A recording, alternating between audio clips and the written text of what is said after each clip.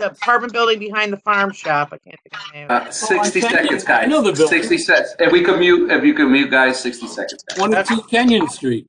22, yeah.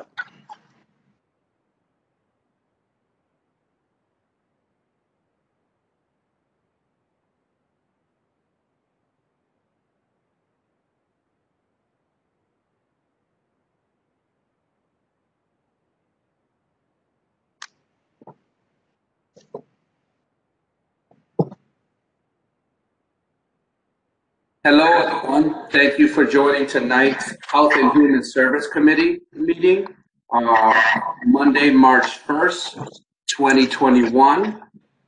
We are being broadcast live on Channel 96 on Comcast and Frontier stations. It would also be streamed via HPA-TV.org, the HPA-TV Facebook page, and HPA-TV's Roku TV, Apple TV, and Amazon TV apps. It will also be broadcast on HPA-TV outlets and made available on the HPA-TV YouTube channel. Thank you. It looks like we're expanding our broadcast, so that's great. So tonight we have Councilwoman, voting member, Councilwoman Marilyn Rossetti, voting member, Councilman John Gale, Director Arroyo from Health and Human Services, and Damar Osborne for Corporation Counsel. So thank you all for attending tonight. I'm appreciative of everyone attending on this Monday, the March 1st. Can you believe it? We're already into March 1st. So we're going to move the agenda items around in terms of postponing. So we are going to postpone item number 4, which is a resolution requesting that the Mayor's Office provide more consistent administrative support dedicated to translation services for Hartford's Puerto Rican, Latin, and Hispanic communities. We are also going to postpone a resolution requesting that the Court of Common Council calls on representatives from the Hartford Public Library and the Mayor's Office to provide an update on progress of this taxpayer-funded initiative, and that the City's Office of Community Engagement provide a biannual report to the Court of Common Council on its efforts to engage, inform, educate Hartford's refugee and immigrant families. So we're going to postpone that. Can someone make a motion?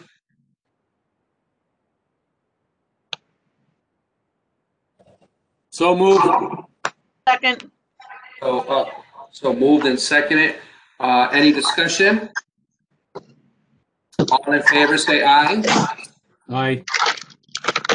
Both items have been postponed. Thank you.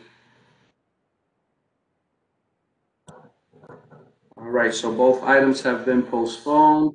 We are going to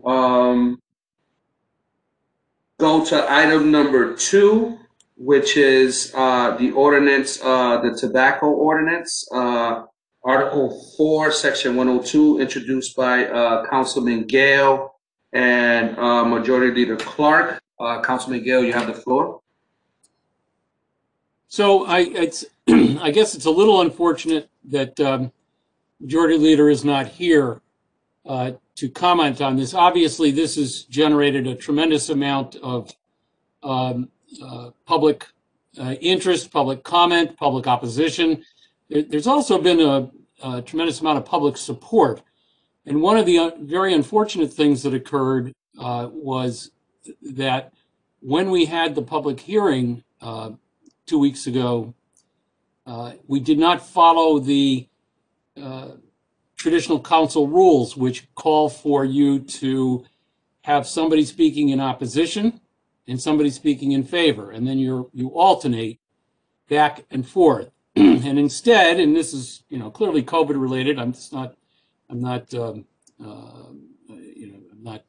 suggesting there's anything improper, but because instead the chair simply took people in order, and the people who had filled in the early part of the got there first, so to speak, were all the people who were in opposition. I'm told there was a substantial number of people who were in favor who just did not get a chance to speak. I was contacted subsequent to the public hearing by some of the nonprofit organizations that are really the leaders behind this, the American Heart Association being chief among them, and had discussion with those folks.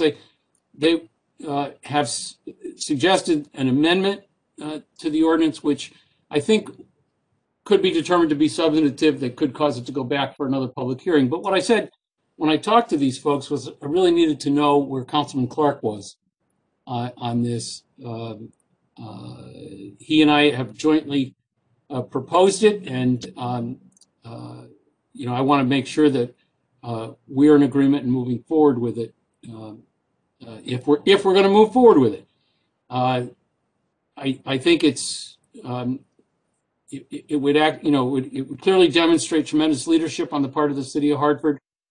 We heard an awful lot of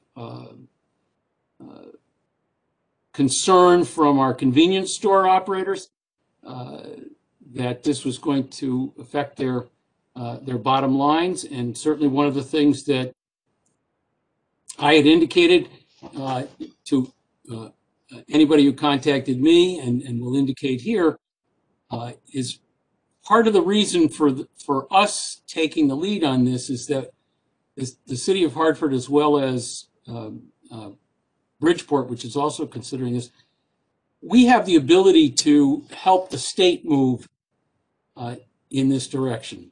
And part of the goal in introducing this is to really get the state of Connecticut to adopt a very similar position. And I would be prepared certainly to take a second look at this if the state of Connecticut did not adopt a similar position. And therefore, I would be prepared to say that the ordinance in Hartford, when adopted, would not go into effect. We would adopt it, but it wouldn't go into effect for, you know, some period into 2022. Both giving the operators of stores, people who sell merchandise, plenty of time to get rid of their inventory, but more importantly, giving the state of Connecticut time to act on this very important piece of legislation. If the state did not act, I would not necessarily be in favor of putting our retailers at a disadvantage to a retailer that's, you know, across the border in Wethersfield or West Hartford or Windsor or East Hartford. You know, if they're all in the same boat with everybody in Connecticut, then that's the way it is. And that's really where I would want to be on this. So I just wanted to share those comments. Having said that, because I'm not sure where we are with this, I guess I'd be happy to listen to other comments tonight, but I'd also be happy to simply postpone this on this agenda and keep it here while we, you know, while we see if Councilman Clark is going to be willing to support the amendment. And the amendment, by the way, is designed to make it clear to the public, clear to the retailers, clear to everybody that violation of this ordinance is not a criminal penalty. There's, you know, we heard some comments about you're going to be criminalizing walking down the street with a Newport cigarette, and that's clearly not the case. And so the language was the language that was proposed to go into this amendment would be designed to make sure that everyone knows that this is just a regulatory measure like every other regulatory measure. We don't have our police department hanging outside of convenience stores waiting to snatch somebody who sells to somebody under 21. But they all know what the rules are, and this would be another regulatory rule. So until I really know if we're going to adopt that amendment, I guess I would ask again. I'd be happy to listen to any comment or answer any questions anyone has, but otherwise I would also be happy to simply postpone this on this agenda. Any comments or discussion? Well, I mean, through you, Mr. Chair, I think to your point, Councilman Gale, without Majority Leader Clark here and me being at the disadvantage having a family issue and not being on the public hearing that night, I do understand certainly the health piece, but I also understand the concern of if you're, a convenience store right on the line to Wethersfield, at this point in recovery from, economically from the pandemic, it's probably not the wisest time to do that. But the bigger thing is that we don't have the other proponent of the resolution, of the ordinance here with us. So I would prefer to, postpone it or whatever is appropriate. That's my comment.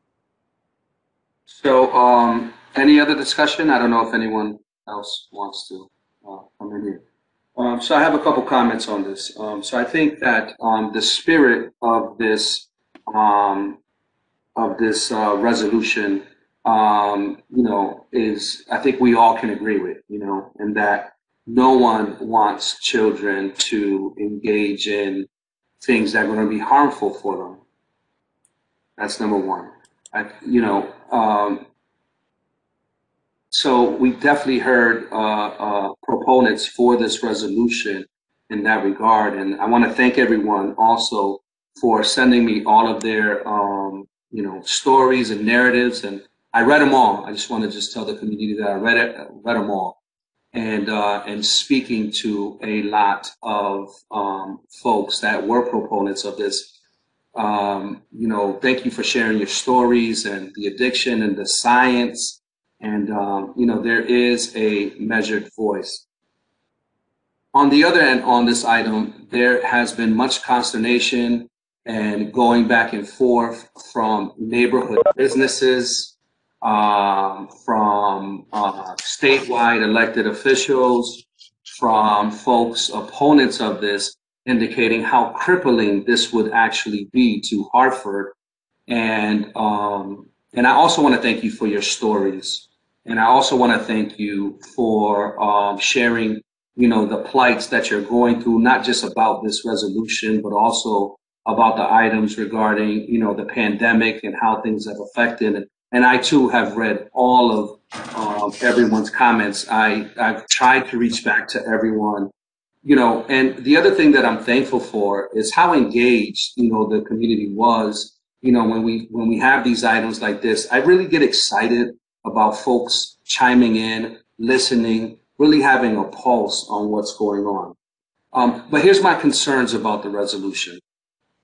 I think the first piece is that what are we trying? I mean, what are we, the effectiveness? The issue is about enforcement here.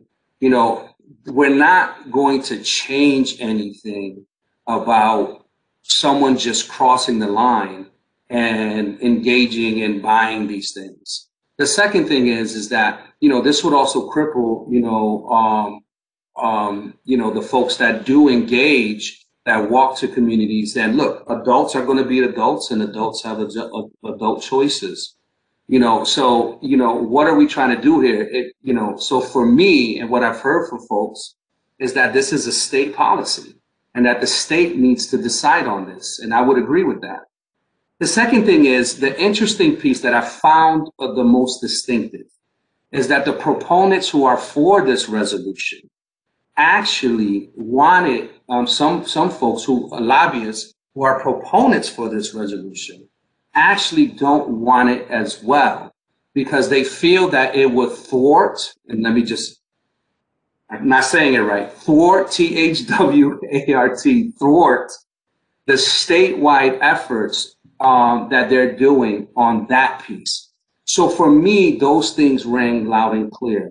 So I would, ruling majority leader not being here, the other thing too is that this also came up last year, and the same thing from the lobbyists wanting it to go to the state and making it a state issue.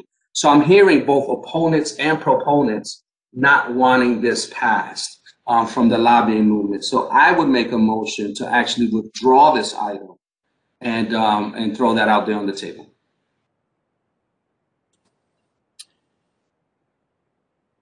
Yeah, I'm, as one of the proponents of it, I'm not prepared to withdraw it tonight. In fact, I don't even know if I could withdraw it tonight. I think that might be something that has to happen at a council meeting.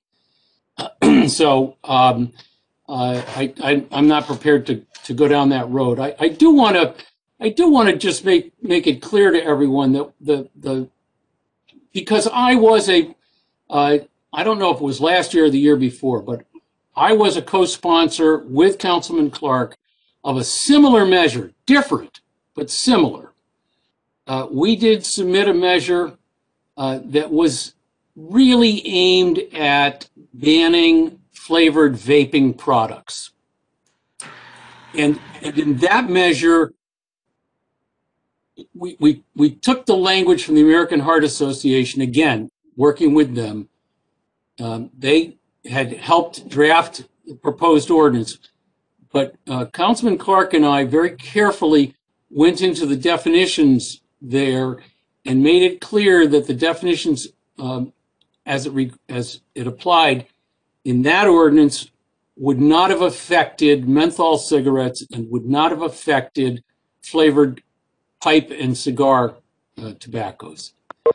That was the ordinance that we were looking at previously. We withdrew that ordinance, and really we withdrew that ordinance at the request, again, at the request of the American Heart Association. They asked us to withdraw it at that time. We came back this time, and I just want to make sure everyone understands that, at least my motivation, when I came back this time, this particular ordinance does not take an exception for menthol. It does not take an exception for flavored pipe and cigar tobaccos. And mind you, I've been known to smoke a flavored cigar from time to time, but I'm perfectly content to have them, not be available for sale. But the biggest single determining factor for me, the biggest single determining factor, and I really want this to be very clear, was the national NAACP. It's the national NAACP which has taken a very strong position against the sale of menthol cigarettes. It's not, it's not particularly something I have a stake in, other than to promote good policy and to promote, policy that best serves the health, safety, and welfare of our community. And in this particular case, I'm really taking the lead from the national NAACP. And that was the single determining factor. And I think that may be the same for Councilman Clark. I don't know. But that's what is kind of underlying this. All that said, as I indicated earlier, I'm certainly prepared to just postpone this at this committee. Who knows what we'll end up doing at the next council meeting with it. Thank you, Councilman Gale. So I also want to welcome Councilwoman Wildelise Bermudez and Councilwoman Shirley Surgeon. Thank you for joining us tonight. We appreciate you attending. So with that being said, in lieu of Councilman Gale and Majority Leader Clark not being here to withdraw, and based upon everything that I said earlier, I vote to vote this back to council, just because it's causing too much. The more that it lingers, the more that it's causing, I'm using this word consternation, but I'm sure there's probably a better word. But I vote to without a favorable recommendation back to council.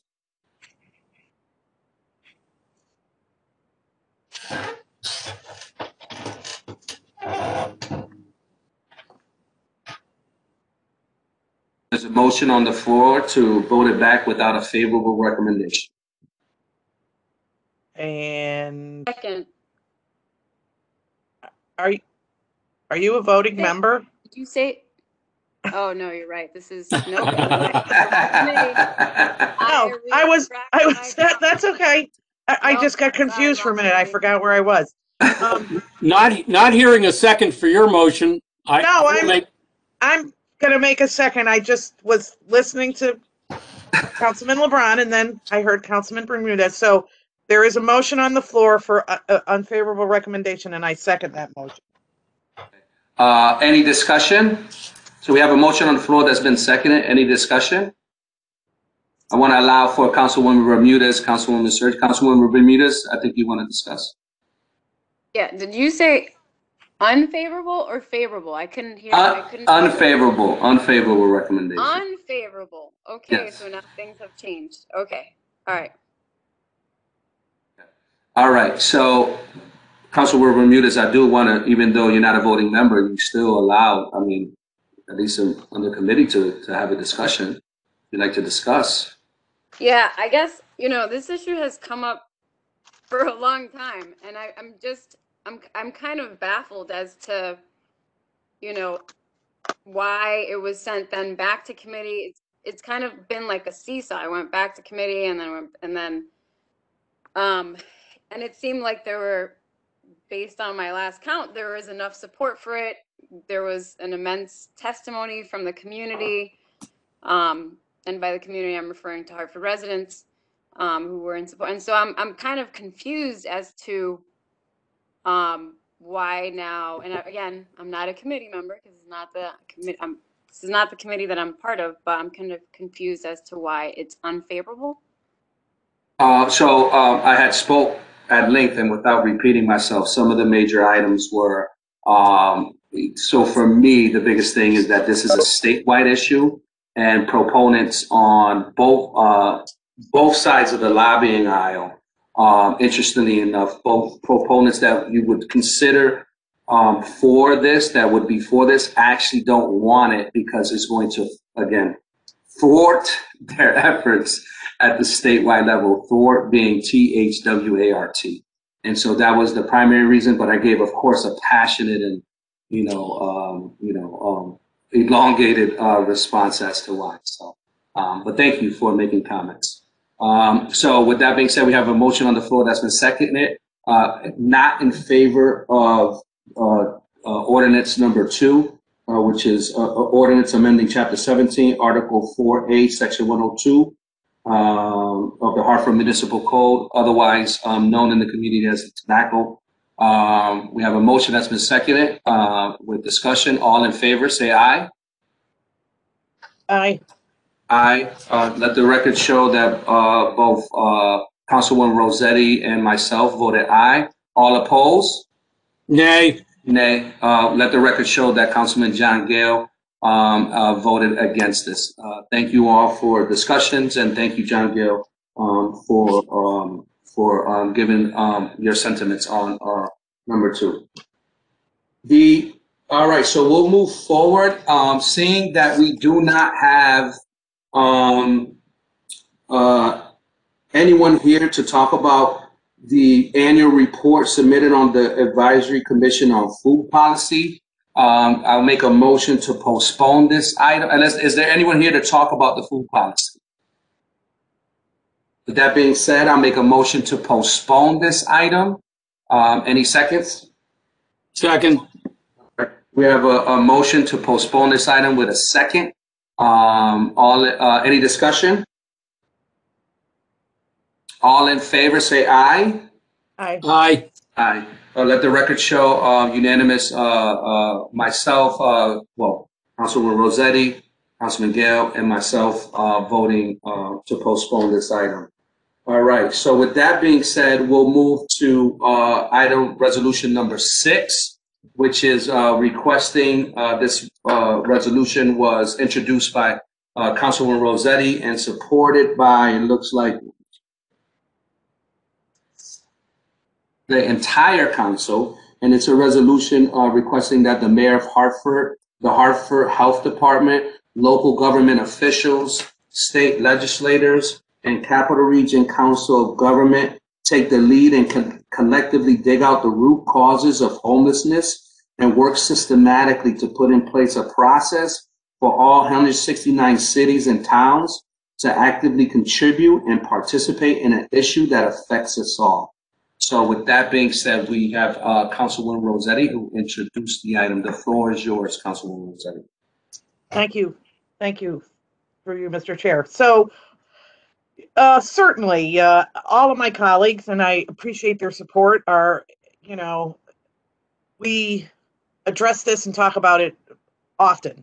My line of work, as someone who works at a homeless facility, I really am, ingrained in the work. this came out of, particularly in the last year, but also what I've watched just in general for the last 10 years doing this work. We're often as a city criticized for how much we get from the state, what we get from others, what we don't do well.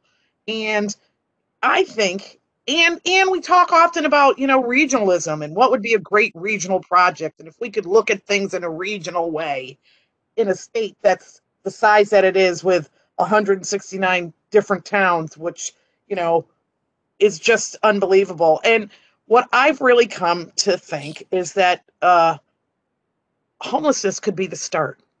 We could really look at that. We know that, and it said it in the resolution, and I know it for a fact too that well over 40% of the people probably presently where I work are not originally from Hartford, and are from other towns in the state of Connecticut and other states in the United States. But someone said to me once, well, what do you do in Hartford anyway? And I said, you know what? We house the homeless. We do social services well, and I'm proud of that work. But when we're criticized and when we're looked at for why we get extra funding, and I know for a fact, all of you here will have heard these urban myths, oh, they drop people off, other towns bring them, or police officers drop them off. Guess what? Those are not urban myths. Those are truths. Those are facts. They bring people from other towns to our city because, for whatever reason, let me be nice about it. They don't have the facility, or they don't have the patience, or they don't want to do it. But you know what? This is a real simplistic look at it, and that's why I'd like to take some time with what we've said in this resolution and dig a little deeper. I don't want to, build another commission or, any of that kind of thing, but think about it for a minute. Think about it for a minute. If all 169 towns took some responsibility on this issue, and maybe it's done in rings. I'm not saying maybe a small town, and I shouldn't pick one because I won't know how small. Is Shelton a small town? It sounds small. I don't know. A small town is, or, Goshen. Is it a small town? It sounds small. Yeah, that's a small town. Okay, all right. But if they, let's look at it systematically. If they took some ownership on an issue that not only is happening, but growing. It's growing. And I'm not just talking about the community I work with, men experiencing homelessness. Let's talk about families. Let's talk about children. Let's talk about women.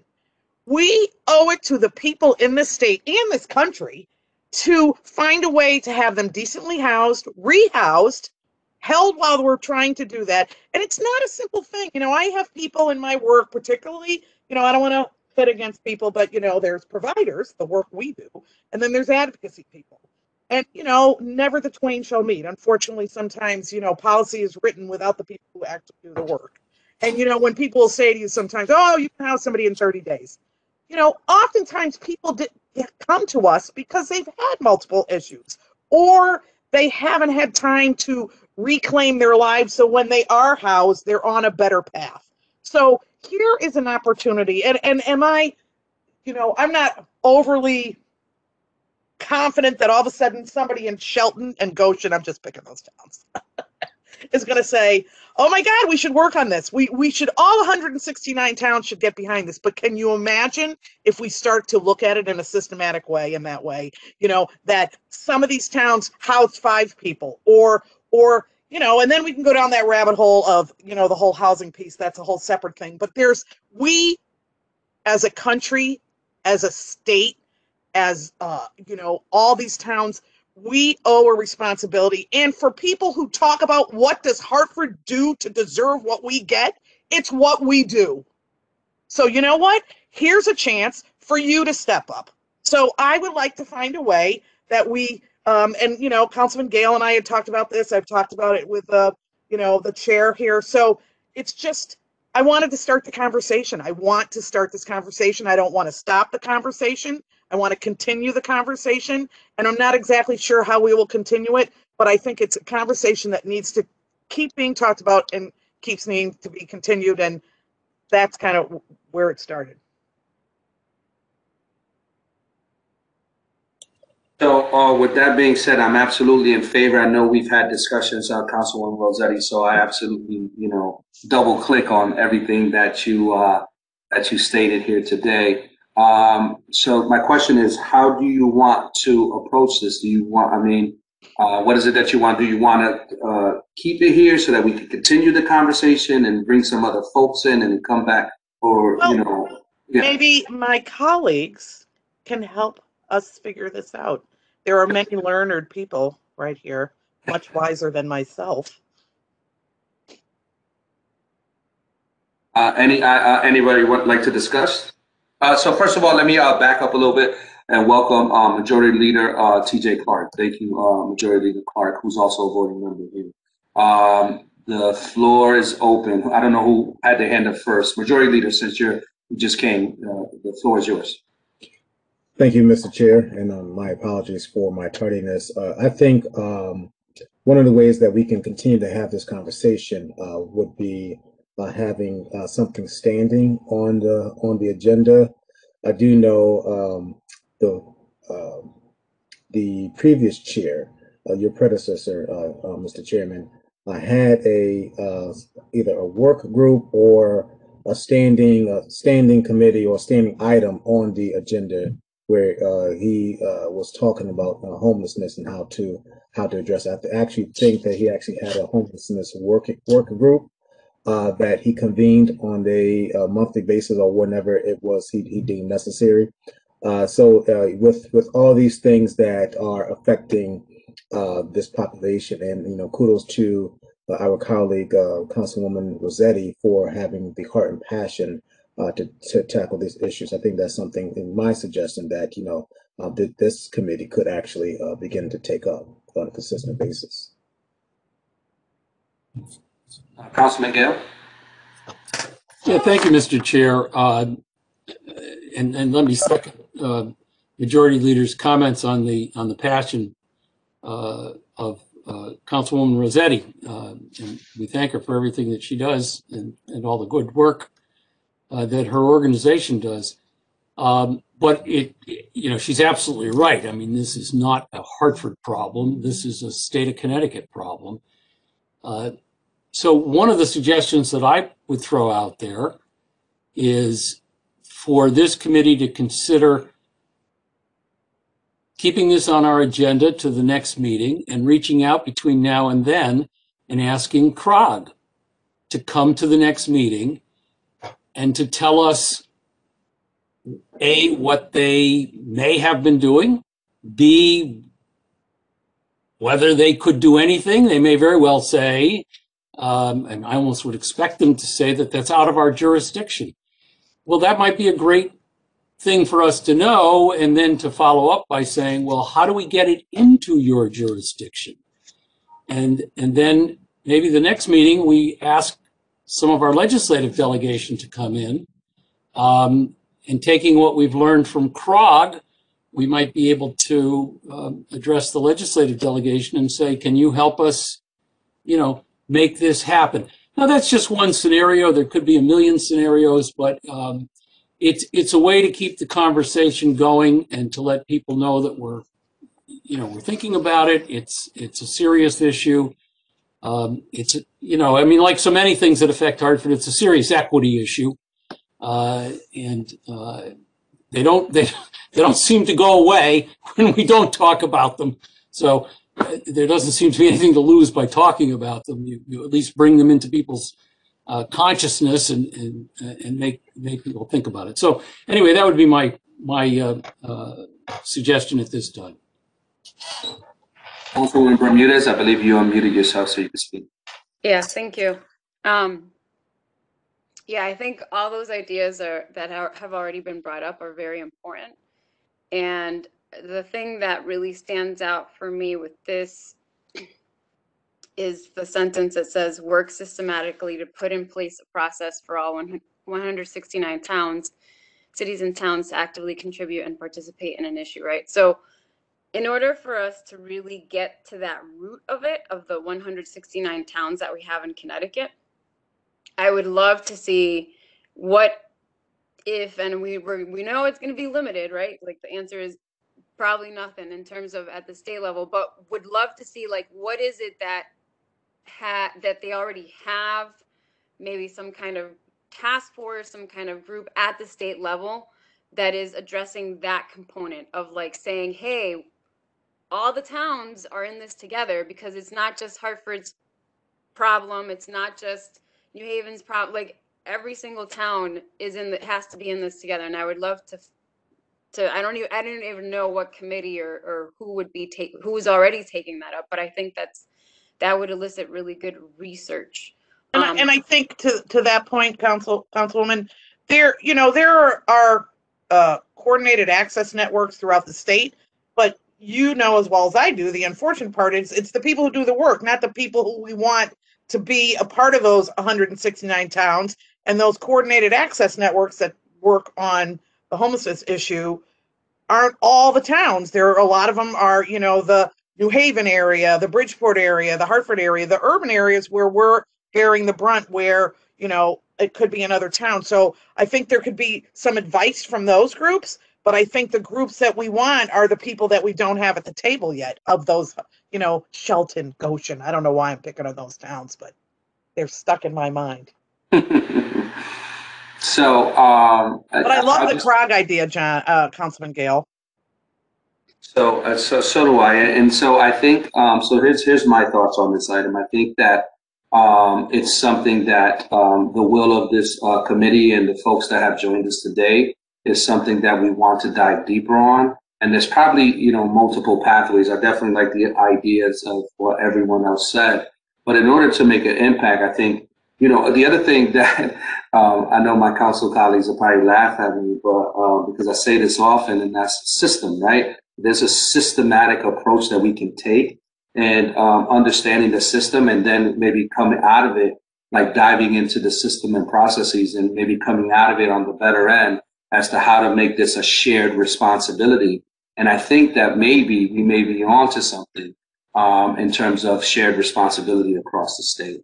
And I think Councilman Rossetti, I think it's a brilliant idea, and thank you for bringing it forward. So do we have any kind of motion from the floor?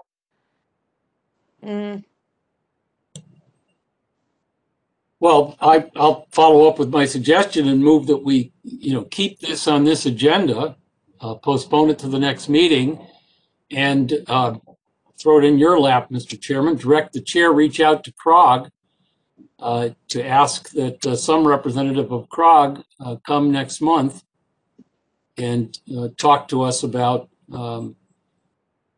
efforts CROG may have made or reasons why CROG could not be involved or has not been involved. So, what was that motion then, Councilman Gale? To postpone it to the next committee. To postpone it. All right. So we have a motion to postpone with some recommendations that folks will see in the Health and Human Service Committee report as to why we're postponing. Do we have a second? I'll second. All right. Seconded by Majority Leader Clark. I just both at the same time. All right. Any discussion? All in favor, say aye. Aye. Aye. All right, so moved. Let the record show that unanimously we voted to postpone this item, item number 6. So we'll move on to other business. And as we know, we are still in the thralls. I'm using a lot of TH words today. Thralls of the pandemic, THR. We don't want to, Chair, yes. Mr. Chair, we don't want to thwart your thralls. I don't know. It's just, I don't know. I'm on a TH wave today. I don't know. With that being said, you've thrice brought it up. So we're going to throw the ball back at you. Exactly. You're being so thorough. Thursday. So thank you so much for entertaining me, guys. So with that being said, we have Director Arroyo. We are in the midst of pandemic and we're transitioning to vaccine. We have a whole lot of COVID stuff, and she's always so thorough in providing pandemic coronavirus updates and or vaccines. So with that being said, on the other business item, Director Arroyo, the floor is yours.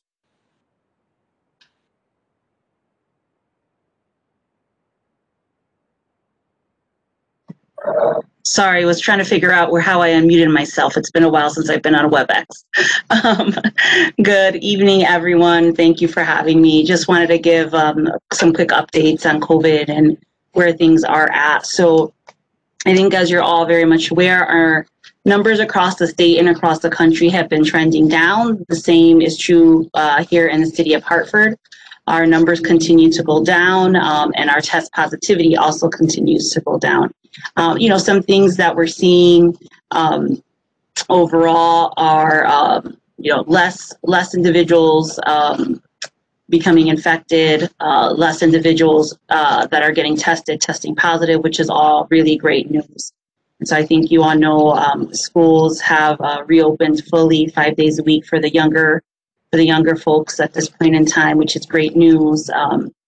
Our numbers at this point in time are lower than we were when we made the recommendation when our department made the recommendation to go to hybrid to the school system. So we're glad that numbers have come down and that they're able to be back in school buildings starting today.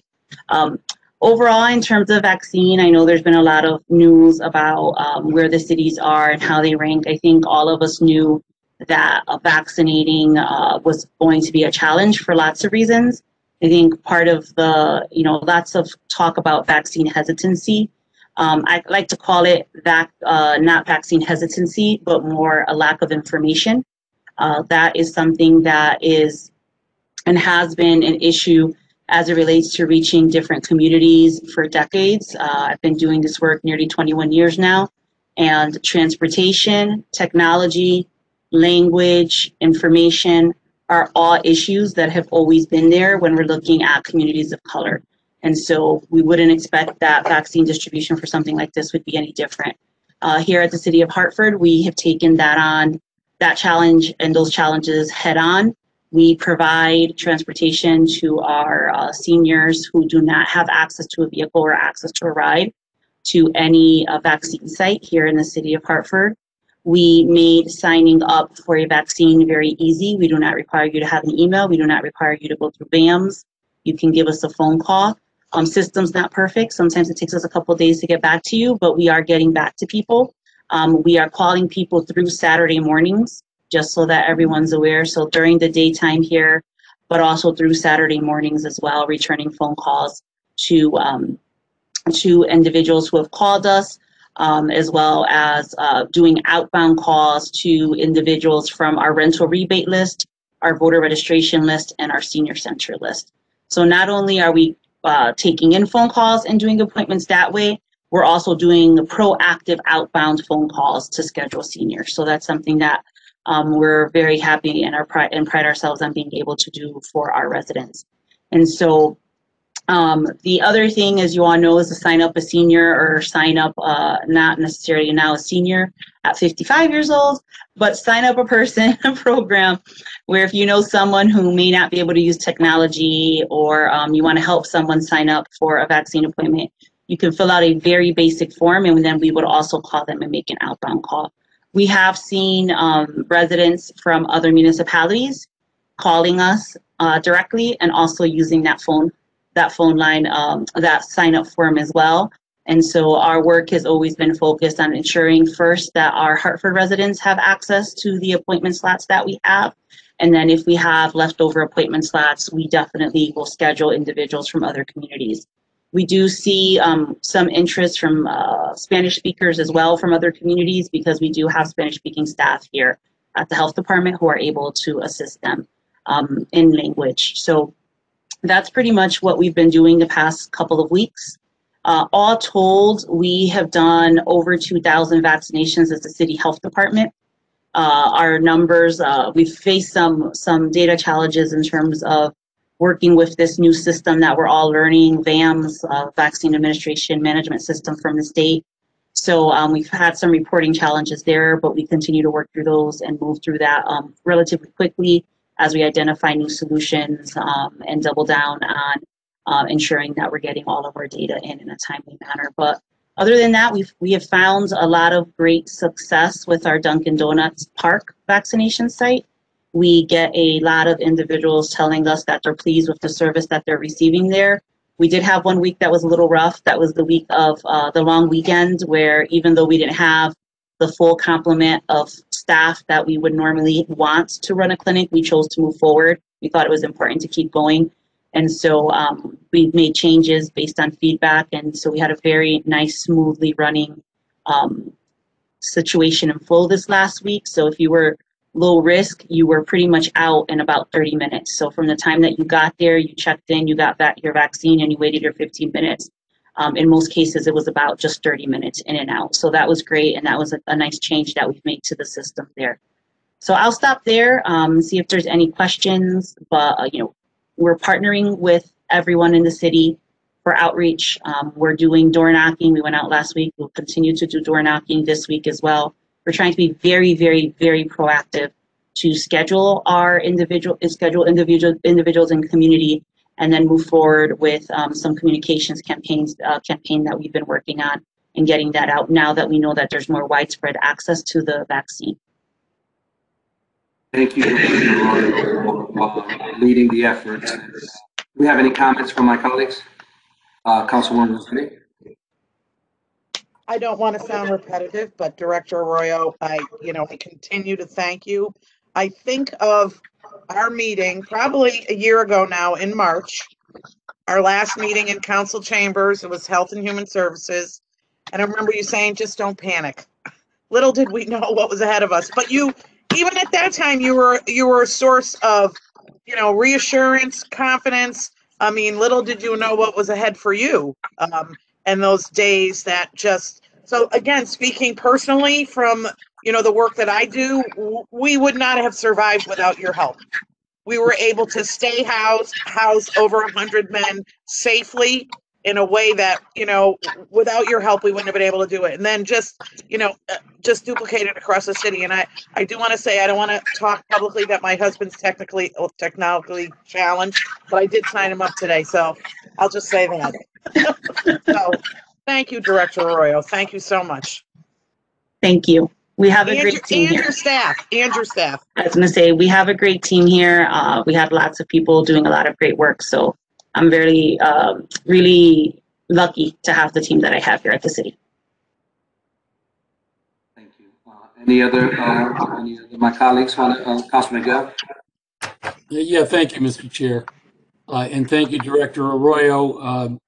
I will say, as someone who has a lot of gray hair, I have a lot of friends that also have gray hair, and I can report that many of my friends in the city have been called by the city. And yeah. So they were let me tell you, they were very impressed. People called me and said, hey, I just got a call from the city telling me I could go get my shot. So, so that's working. That's working, and citizens are paying attention, residents are paying attention, and appreciative of the efforts that the city's made. I do have one question.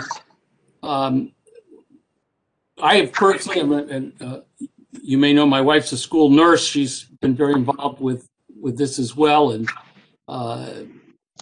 we've tried to do our part to make sure that everybody we know knows how to get access to vaccines. We've sent a lot of people over to Dunkin' Donuts for that, and to both St. Francis, Hartford Hospital, et cetera. But speaking particularly about the Dunkin' Donuts effort, one of the things that has been a little frustrating is that people don't get their follow-up appointment, or they haven't been getting their follow-up appointment when they go and get their first shot.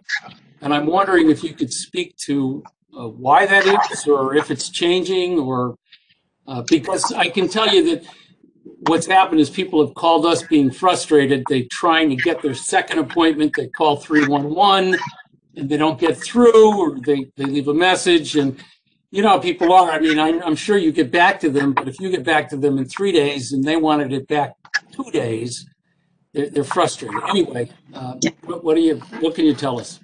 So we've made adjustments in the last 2 weeks. So that was only for the first 2 weeks.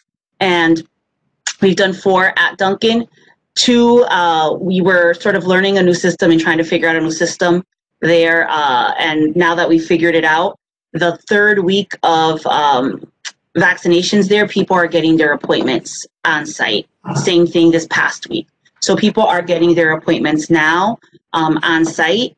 So, you know, sometimes we get phone calls, we have them on our list, and you're like, I never got an appointment. We're like, well, we have you down for this date. People lose their papers, it happens. But if you call us, we'll get back to you. We are actively calling all of those individuals from the first two vaccination days at Duncan to get them scheduled and get them in. So that has been ongoing last week, and this week I was with my team. They were making those phone calls and working with 311 to also make those phone calls. Thank you. Any other questions, comments, Councilwoman Ramirez? Thank you. Yeah, I just wanted to echo the same sentiment that was mentioned by my colleagues, but you've been doing an amazing, phenomenal job. So on behalf of everybody in the city of Hartford, we thank you for your entire effort and work and all that you do. So I wanted just to say that. And then the other part was the question for those who are watching, just if you could repeat how people can access being able to make the appointment, the phone numbers and all that. Sure. So there's a couple ways. First, if you can go, you go to hartfordct.gov. There's that very simple sign-up sheet. It's like a very Google Doc type documents. You can just put your name, birthday, phone number, and you'll get an email. If you have an email if you have an email that you want to share, we can email you your appointment, or we can call you and schedule an appointment. So that's again on hartfordct.gov.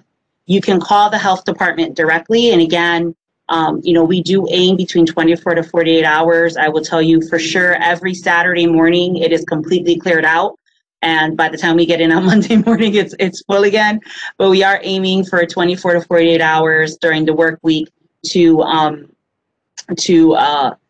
get that information out. And that phone number is 860-757-4830. That's 860-757-4830.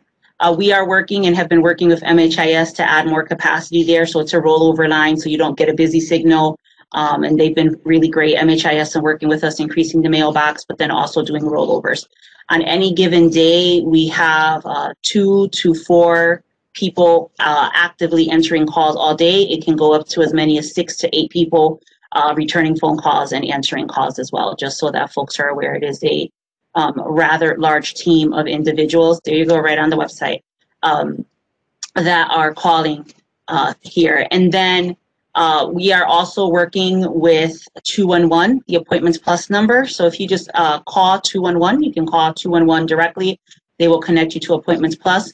We provide them with a number of our appointment slots for Duncan by Tuesday for them to be able to start scheduling for us.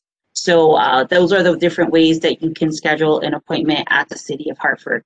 We don't put many of our appointments on VAMs. We do put a small number of our appointments on VAMs. So that's also, if you are technology savvy and can get on VAMs and have an email address, you can see for our appointment slots for there as well. But again, we don't put very many on there, because when you do put them on VAMs, what we have noticed is that they do get taken up by our suburban neighbors, and then it limits how many people we can serve in the City of Hartford. We cannot only serve individuals in the City of Hartford. We do have to serve a greater area, because it's a federal asset. We can't just say we're only going to use it for Hartford. But what we do is prioritize Hartford residents in this effort, in the work that we're doing.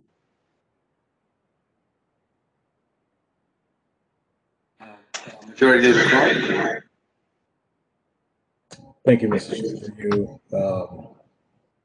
I'm one of your greatest fans, Director Arroyo. Been doing such a phenomenal job, and thank you for all that you continue to do. And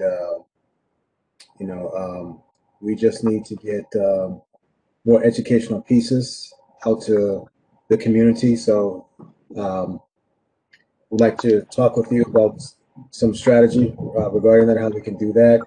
Because one of the things I would like to see is for us to have the hysteria diminished, and just be able to provide folks with, the pieces for them to make a well-informed decision.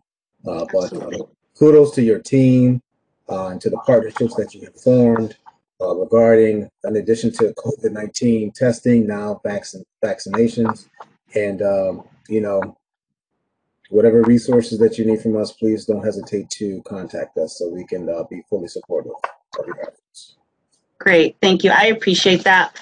You know, we do have the resources for the communications campaign.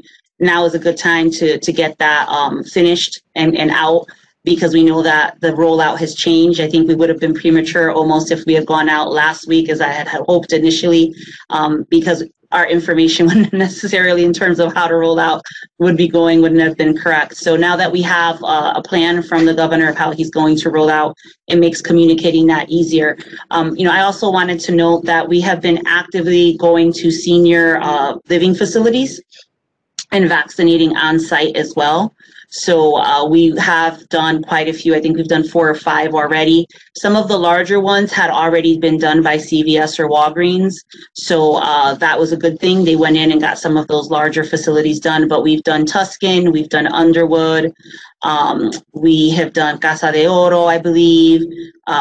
We are scheduled to go to Smith Tower. We're going to be at Sana and Faith this Thursday. So we've been going out to a lot of these places. And, you know, to your remarks, Councilman Clark, our seniors are gung-ho, they sign up, and then they're reading things on Facebook or they're hearing things from friends, and then they sort of get a little frightened when we get there. So we're going to try something a little different before we get there on Thursday. We're going to work with them and look to send out a community health worker with a nurse, with one of our nurses, to answer questions before. So do sort of these smaller sessions of education so that individuals, if they have questions, can have them answered and be ready to be vaccinated when we get there on site on Thursday. So that's something different that we're going to be trying to do.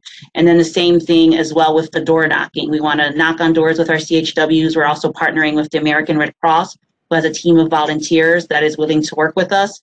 And so they'll be joining us this week on door knocking. And in those instances where we have a CHW with a Red Cross volunteer with the materials, we will also be able to schedule on site as well. So if we knock on someone's door and they're eligible and they hadn't called us or we hadn't called them, because it's just starting to call some of the younger people now, we're able to schedule them right then and there, so they don't even have to call us. So as we do that door knocking, that'll be something that we will be implementing as well.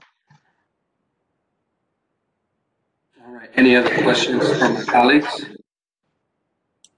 So yes, Councilman Gill. Not a question, but another comment. I do, you know, we're giving the director a lot of kudos, but I don't want to miss the opportunity to point out that one of our own, Majority Leader Clark, has spent the entire winter outside, and we have seen him in countless meetings with his mittens on and his hat on, and participating in government while at the same time helping this community stay safe and protecting. So to you, Councilman Clark, thank you for everything that you have done as well, sir. I will most definitely echo that. Councilman Clark has been a wonderful partner with Charter Oak to the health department. When we asked to do testing on school properties, they immediately raised their hand and they continue to do it. So it's one of the great things that I will say. One of the good things that came out of this pandemic, I believe, is we were able to show how quickly government can come together and marshal its resources to get the job done, but then also how quickly here in Hartford, different groups can come together that might not have worked together previously, can come together easily and quickly to do the right thing for the community. Thank you, Mr. And I don't think they were mittens. I think they were gloves, right? Yeah, they weren't mittens, right? Majority Leader, they were gloves. All right, so I do have a couple of questions, Director. I don't want to hold you for too much longer. So I was at a meeting on Saturday where there was some concerns about outreach and marketing towards the Latino population. And I know you just talked about marketing, but can you just give us a brief update, like what is the plan for the Latino community in terms of what levers are we going to push for the marketing communication piece? Sure. So as part of the door knocking that we did, we are going by census blocks. So we've identified blocks initially that were 75 and up, 65 and up, and now 55 and up. So we've identified not census tracts, but actual smaller identified blocks. And we are looking at those neighborhoods where we have high numbers of individuals that are 55 and older. And we'll be concentrating in those neighborhoods. So last week we did 2 blocks that had the highest percentage of individuals that were 65 and up. Again, excluding the places that had nursing homes, because that would obviously skew the numbers. And then just making sure if there were areas that had senior housing, if we had already gone to that senior housing unit, that we were keeping that into account and just focusing on the neighborhood, not necessarily the senior housing. As part of that, they were going up and down Park Street as well, and working and providing information to business owners on Park Street. We did the same thing in the North End. We selected 2 blocks. Again, we're going to increase that capacity with the Red Cross volunteers to do more census blocks. But we did the same thing in the North End, and going down part of Albany Avenue, we continue that work. We do have the contract with the communications firm. They've been working on some pieces for both English and Spanish, as well as with a diverse number of individuals. I'm not sure if you saw some of the flu work that was done. We had some ads on Facebook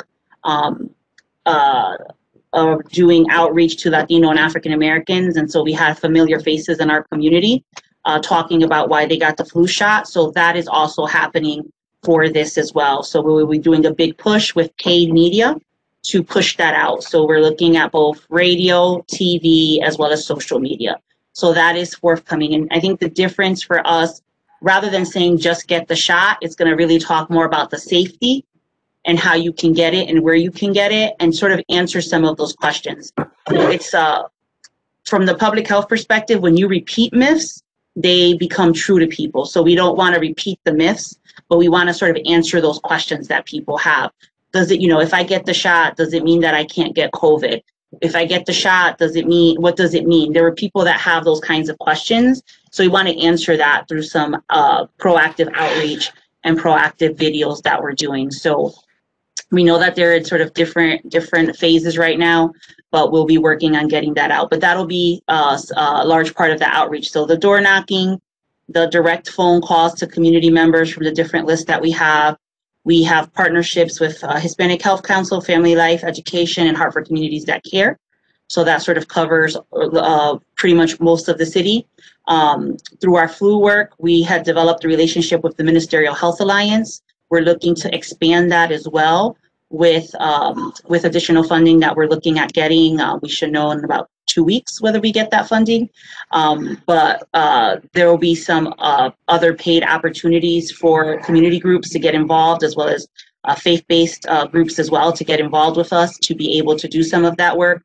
I will also say that we will be funding, we received a proposal through our open competitive RFP process that we did earlier this year from Sammy Vega and the Puerto Rican Parade group. So they will also be funded to do some work. We funded the West Indian Club as well. So we've been funding different groups around the community with the funding that we've had available. And we will continue to do that as we continue to get more funding. So it's really a mix of both volunteers, paid staff through the CBOs that we're working with, paid staff through the Centers for Disease Control Foundation that are working with us, our staff as well. We'll be hiring some staff at the city as well to continue this work through a grant that we received, and working with volunteers. Thank you. So just one item on the marketing communication piece.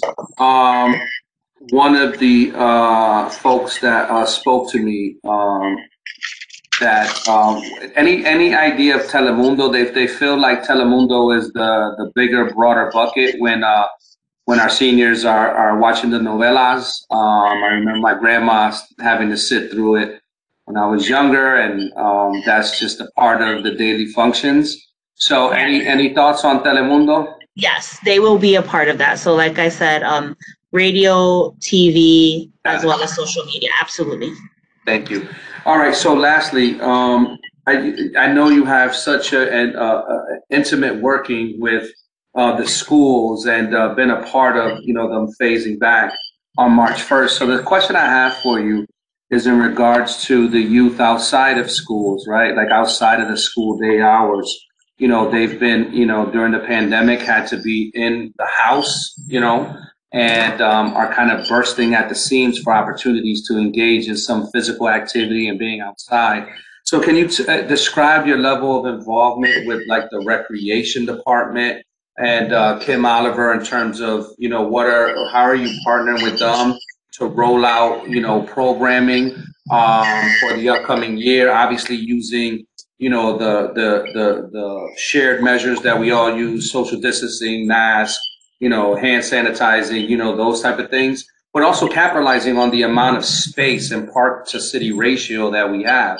So just curious as to, your partnership. And I know that question came out the blue, so if you want to come back and answer it next time, but, it's up to you. So I do work closely with Kim and her team. They're very well aware of and are very much on top of all of the COVID rules and restrictions that exist that are currently in place. And so as things get loosened up at the governor's level, and they put a plan together, they check in with me, we meet. If necessary, if I have questions, I will reach out to them. Once I read their plan, they will reach out to me. So we do work together closely. They have their role. They have what they're putting together. They share with me. I provide feedback or guidance. They ask me questions. So we do have a great relationship, and we work closely together on these items. Thank you. So you'll have some influence there, obviously, with the mindset of safety. I just want to put a pin in it. You don't have to discuss it. The community is really desirous of pools this year. I know last year with the rollout, it would have been very difficult and hard to do. But the difficulty going into this year is that everyone last year around us, so there were some towns around us that did have pool access. And so, just wanted to just put a, pin in that. I'm sure there's, summer's going to be here, and the pools are just such an important part of, they were an important part of my life growing up, and learning how to swim there and just avoiding the heat, beating the heat. But, it's such a viable resource for our community. So just want to put a pin in it, no comment. I know there's a plan, but just the constituents are really desirous of that for this upcoming year. So with that being said, a year ago at this time, I want to just acknowledge everyone on this Health and Human Service Committee. A year ago, at this day, I don't know if it was March 1st exactly, but we talked about the coronavirus. It had just hit Seattle. And again, like Councilwoman Rossetti said, that, Director Arroyo came here and told us to not panic. And we all know, the data that we all use of the line of demarcation as March 13th, 2020 as the day where the world changed. And so, I just want to just acknowledge all my committee members and all my colleagues and Director Arroyo for really being having foreshadowed this, and we discussed it. And, folks can fact check me and look at the notes that we have, but Director Arroyo, you are already putting a plan in place before the country.